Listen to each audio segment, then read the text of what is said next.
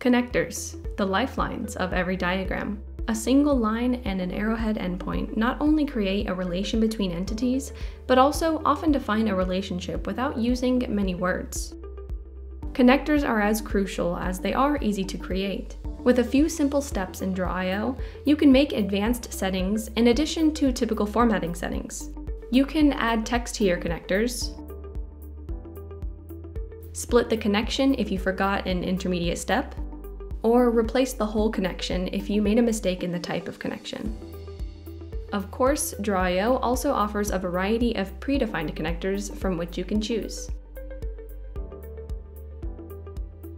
This is only an excerpt of how to work with connection lines in draw.io. To learn more, head on over to our YouTube playlist about connectors, which you can find here or linked in the description below. Make sure to subscribe to stay up to date with the latest expert diagramming insights. Thanks for watching, and happy diagramming!